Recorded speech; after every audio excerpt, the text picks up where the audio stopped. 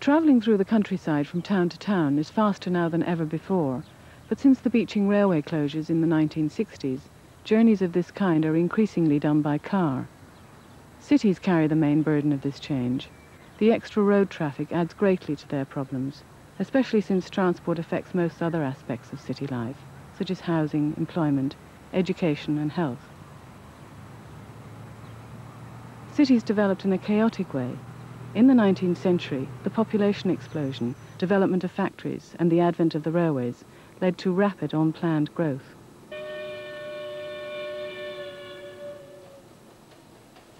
The factories pour their filth into the atmosphere. The workers live next door because without any means of transport, they had to walk to work. The slums were foul, sanitation was primitive, and outbreaks of diseases such as typhoid and cholera were common. The rich could escape to the edges of towns, away from the slums. They lived in their genteel suburbs and could afford to hire a driver and his hackney carriage when they went to town. There were also the carriage folk, who owned their own vehicles and horses. These were kept in the mews, which were built behind each row of houses. For long-distance journeys, steam trains provided a form of transport, which, though expensive, was at least a public service. But railways were of limited use in the city, and the rapidly growing suburbs were without any form of regular public transport until the introduction of the horse bus, which became common on the streets of most towns in the 1850s. Although the horse bus was cheaper than taking a hackney cab, fares were expensive, and buses were the preserve of the well-to-do, even in the 1900s. They were also slow-moving, only a little faster than walking pace. The mixture of slow horse buses, hansom cabs and delivery vehicles caused chaos on the roads.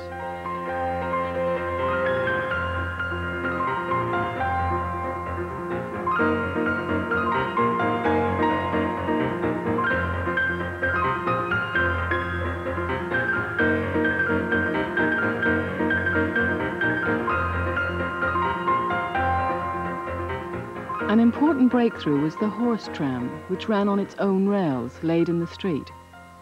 The tram was more efficient than a bus, because a horse could pull twice the load on rails that it could on roads. Although horse trams had been introduced in the United States in the 1830s, they were late coming to Britain. The legislation needed to allow rails to be laid was blocked by Parliament until 1870, when the Tramways Act was passed. This was a slight advance, but it didn't provide a sound basis for progress. By the Act, local authorities were denied the right to operate tramcar services. The authorities could insist on laying the track, but were then obliged to lease their lines to private companies. The maximum period of lease was 21 years, after which local authorities could apply a compulsory purchase order and take over the tramways. This removed all incentive for the private companies to electrify or make other improvements. The UK investors were turning their backs on British tramways. The uncertainty that hung over the tramway operations after the expiry of the 21 years was quickly dispelled by one municipality, the city of Glasgow, which pioneered a very radical departure.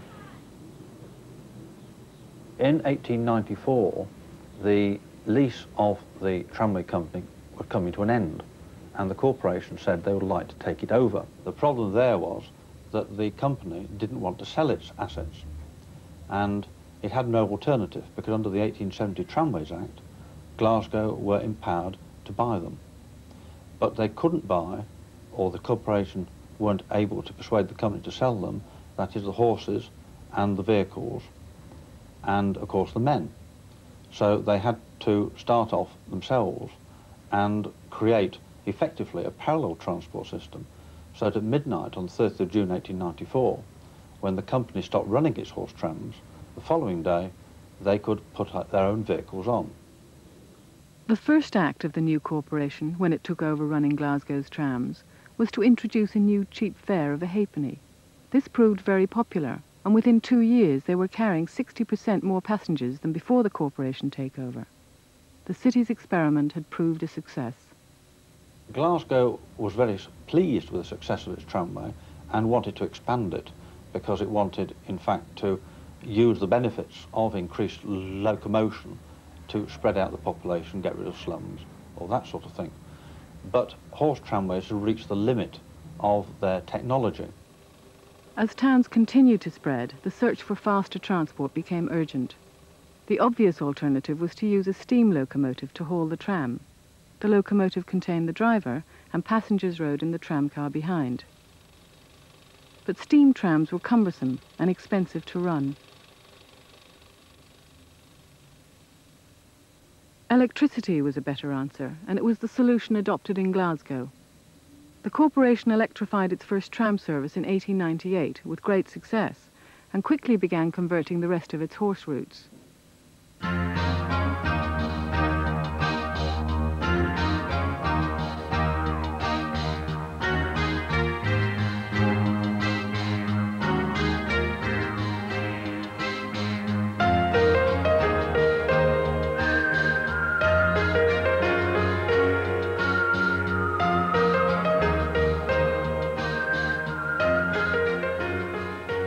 The trams were, by present-day standards, extraordinarily frequent.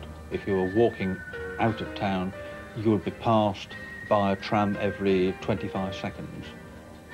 63% of the passengers in Glasgow only paid a halfpenny fare.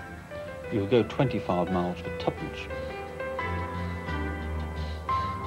The Street Railway Journal, which was the leading transport journal in the world, said in 1919 that Glasgow had the cheapest and most frequent tramway system in the whole world.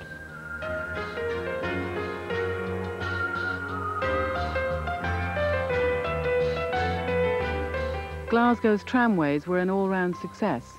They provided an excellent service and they ran at a profit. Many other corporations tried to follow suit. Most cities and many smaller towns soon acquired electric tramways. The opening of a tramway was an important event, attended by all the local dignitaries.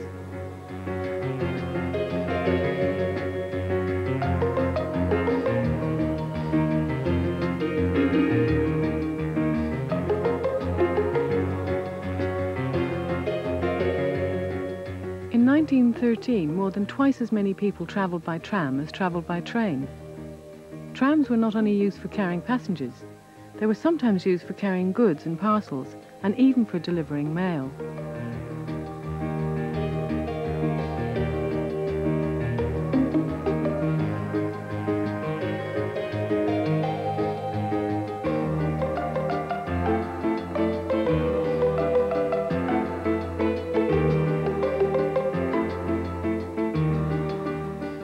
Trams were held in great affection by the people they served, and were a symbol of civic pride. West Ham marked the 21st anniversary of its tramways in 1925 with a specially decorated car. Such garlanded trams were quite a common sight at local events. Municipal operators were prepared to go to a lot of trouble to celebrate their service. By the 1920s, trams were to be found in almost every major town, and the tram line seemed to stretch everywhere, even out into semi-rural areas like Hampton Court, on the banks of the Thames.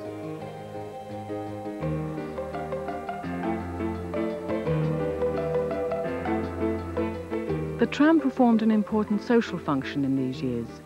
Trams were usually run by the local council, and the fares were cheaper than those of the private buses. So at last, working people had a way of moving around town, and even of taking an outing. A bank holiday was one of the few occasions when ordinary people could escape from their surroundings.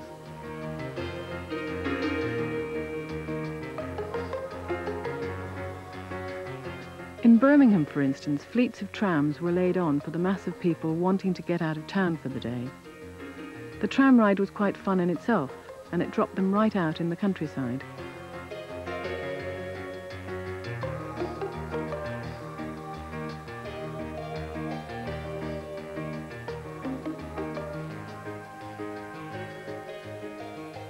At its height in the 1920s, the network of tram routes was so extensive that in theory at least, a passenger could travel halfway across the country by tramcar, although in practice longer journeys were done by train. The development of municipal tramways, especially in the north of England, was influenced by social policy aims which were only partly to do with transport. At the beginning of this century, several industrial cities undertook surveys of their slum areas with a view to improving housing. The 1901 survey undertaken in Leeds was one example. The spate of concern was a byproduct of the Boer War, when medical examinations had shown up the poor state of health of most of the men who enlisted. Little headway was made in solving the problem until the First World War, when similar revelations shocked the complacent once again. The government made grants available for slum clearance. The Leeds Corporation bought land for development at Middleton, an old mining village 5 miles to the south of the city. An estate was built there to high standards, to house 10,000 people. It took 10 years to build, and the grandparents of some of today's residents were moved out to Middleton 60 years ago. It was built in the 1920s by the Leeds City Council as a purpose-built council development on a large scale. It was one of the very first developments of this size in the country. And the whole idea of it was to take people away from the industrial part of South Leeds, where people had lived in slums for many years, to an attractive countryside part of Leeds. The estate was laid out like a town within a city. It had its own facilities, shops, churches, a cinema, everything anybody could want to need. And it was quite a thing in the 20s. They had inside toilets, they had bathrooms, they had gardens. And instead of looking out of their windows, seeing industrial grime and smoky factories, which they did in Hunslet and Holbeck parts of Leeds, they could see open countryside. And there's something to look forward to when they come home from work. The council saw transport as an integral part of this new development. It constructed a new tramway from the centre of Leeds out to Middleton while the estate was being built. A second estate at Belle Isle also had its own tramway to take people into the centre of Leeds, and the two tramways were finally linked in the late 1940s. The Middleton tramway was built on reserved track, separated from road traffic, much like a railway. On reserved track, the trams could reach much higher speeds than would have been allowed on public roads. This led the corporation to introduce Britain's most sophisticated, most advanced tram cars, the Middleton bogies. They gave a smoother ride than most trams, and with a seating capacity of 70, were larger than average. They were more popular than the other trams which ran on the route. The service was frequent and fares were low. Even in fog and snow, the trams were reliable and safe. The route also passed through some very varied scenery. It ran up from Parkside, through Middleton Woods behind us, through the trees, and actually just where we're sat now, on its own right of way, and then it ran along the perimeter of the estate to make a terminus down by Lingwell Road North. It was always an adventure as a small boy. Because of its uniqueness as a tramway, you saw all sorts of things through the windows. You'd pass Hunslet Rugby League ground in South Leeds, now not no more. And then as you entered up towards the woods, you'd pass allotments, pigsties, hen runs, all nature would be there. Then you entered the woods themselves. And at certain times of the year, the woods would just literally be one blanket of lovely blue bluebells. And I don't think no house in Belle Isle or Middleton were classed respectable if it didn't have a jam jar with a bunch of bluebells in it at that time of year. Many thousands of bunches must have been taken home by tram. Quite an impressive thing to be going into the woods when darkness was falling and stand there, a relatively quiet place apart from the wildlife. You'd hear the tracks humming, you'd hear the overhead hissing, and then you see this great big steel beast come into view.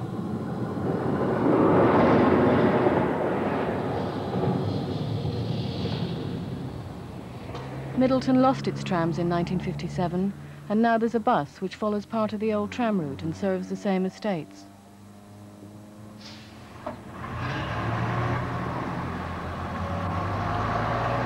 It was a very working class estate, a very tough estate, and a relatively poor estate. Most people were working class. They worked either at Middleton Colliery or, like my father, a railway man, or in industry in South Leeds, but a very proud estate. We used the tram from Belle Isle Top, which was the last extension to the tramway in 1948 and 9, to get to school on the Middleton estate. And on certain types of tram on the Middleton route, the driver would sit in his own cab, and so it was quite easy to nip down the back staircase when you saw the conductor coming up to get the fares, because in them days, public transport were always full, and the short journey of around 1.5 miles, non-stop often, meant it quite a lot of fares to get in a very short period of time. And it was very easy to nip along the upper deck when you saw him coming up the back staircase and nip down the front, knowing the driver was in his own cab. And by the time he'd sorted himself out, the conductor, he'd jumped off and were away to school, and you had a bit of extra money in your pocket to spend at the local tuck shop.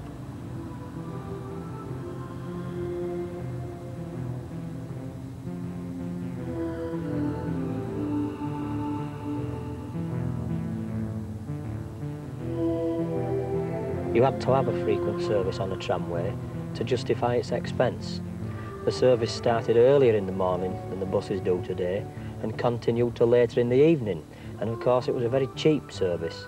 It had to be a cheap service because it was serving a working class district.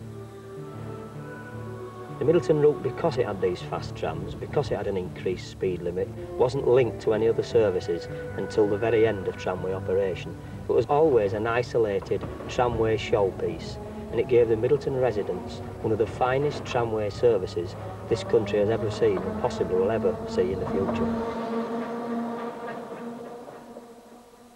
Most towns grew rapidly in the years before and after the First World War, but the growth was largely unplanned and had a haphazard connection with transport, which was soon complicated by the growing use of the motor car. Almost overnight, countryside had been converted into towns.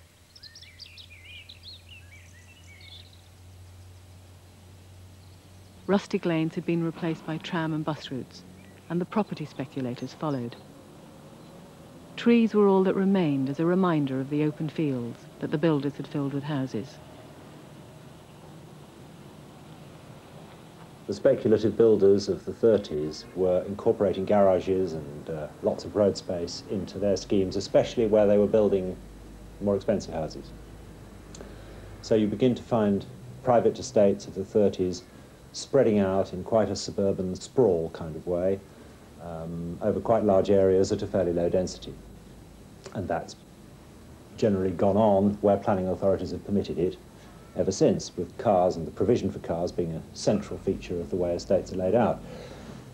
The great problem with that, of course, is that if you build urban areas in that way, then it's almost impossible ever to provide a good public transport service because people are very dispersed and spread out.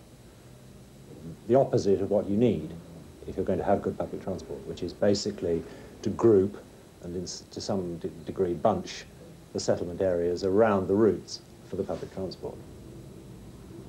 Private developers building in those kind of towns were essentially looking for accessible locations where they could take advantage of the fact that the public sector had already provided the roads, transport, sewage, which is very important, water supplies. And it was a period in which we had a lot of what got called ribbon development, housing just on little strips of land along the roadside. And that was a very profitable kind of development for builders to undertake. These lines of semi-detached houses were difficult to serve by public transport, and when the motor car began to pour out of the factories in the 1920s, it found a ready market in the ever-growing suburbs. Motorists were rich and articulate, and though they were only a tiny minority, they very quickly formed a powerful lobby.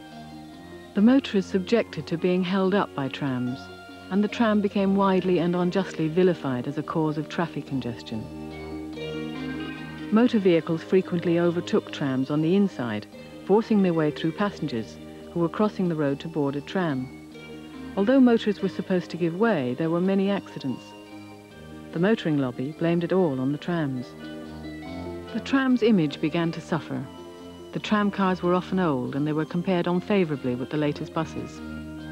The motor bus was not the only option. Experiments with the trolleybus began before the First World War. The trolleybus was more flexible than a tram.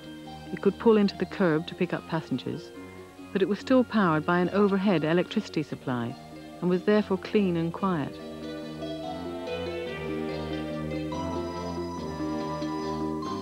The replacement of petrol by more reliable diesel engines gave the motorbus an added advantage. There was an obvious conflict between different road users trying to assert their rights to the public highway, and a Royal Commission was set up in 1928 to look at the future of transport. The information collected by the Commission didn't support the main claims against the tram. Traffic congestion, for instance, could not be blamed on the tram. The evidence showed that trams were an efficient, cost-effective and safe form of transport.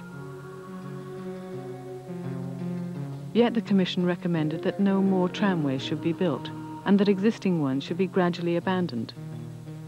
Municipalities were influenced to various degrees by the report. Leeds developed new bus services in the 1930s and commissioned some streamline models, but it continued to invest in its tramways at the same time, upgrading some routes by building new sections of reserved track.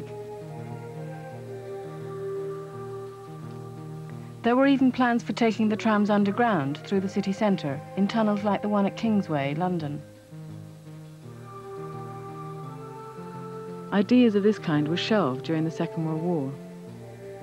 After the war, the trams were in a very run-down state and needed replacing or modernising. It was all going to cost so much more than the pre-war estimates, and money was very tight.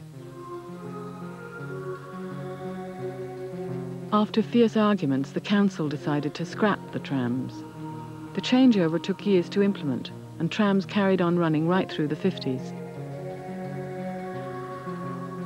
Glasgow, by contrast, was determined to keep its trams and built 100 new ones in 1950. It also considered installing a new tram system, which would have included an underground section.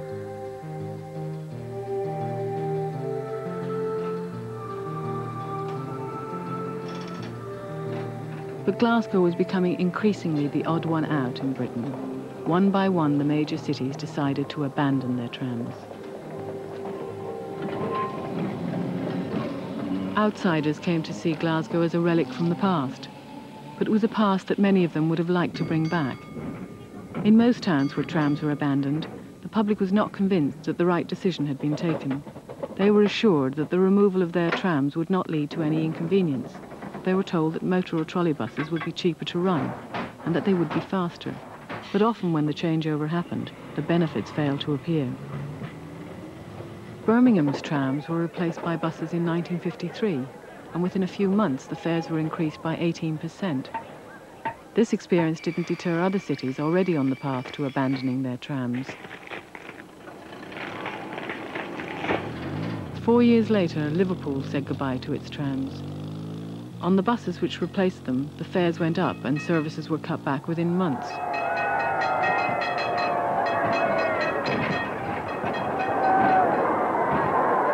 Even Glasgow cracked and got rid of its trams. The last one ran in 1962. With the trams also went the women drivers.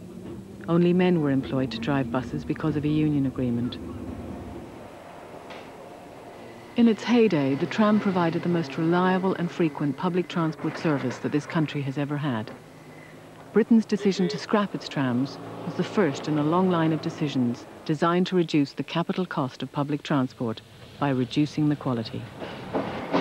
Neither the local authorities nor government saw the provision of good public transport as a necessary expense. Even from an accounting point of view, scrapping trams was a very short-sighted move. For although the initial cost of installing tramways is high, the running costs can be lower than those of any other form of effective public transport, and this has been proved where tramways have been retained. Many cities and towns on the continent have kept their trams and modernised them and are now reaping the benefits.